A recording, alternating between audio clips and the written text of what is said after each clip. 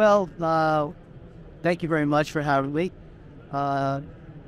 Hitachi Kokusai is a Japanese company based in Tokyo, and we have been manufacturing broadcast television cameras for the last 40 years, maybe more. I should say more than that, about 50 years.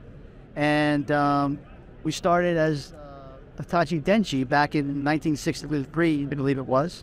And Kokusai and Denshi formed together and formed Hitachi Kokusai, the early 2000s.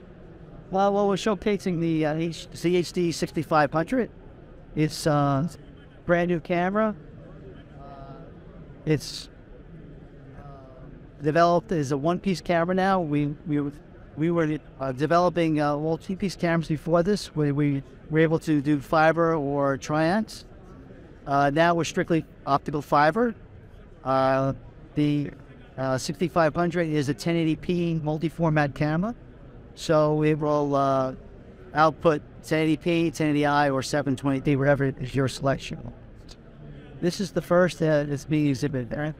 First time in the world. In the world. We're also showcasing the SK UHD 7000 S2. Last year, we introduced the SK UHD 7000. Now is our first venture for native 4K camera. The 7000 S2 is a 1080p version of that camera that is upgradable with a license. So now you can, if you have tight budgets, we're able to sell you the S2 version, and at any time down the road we could purchase the license and upgrade to 4K.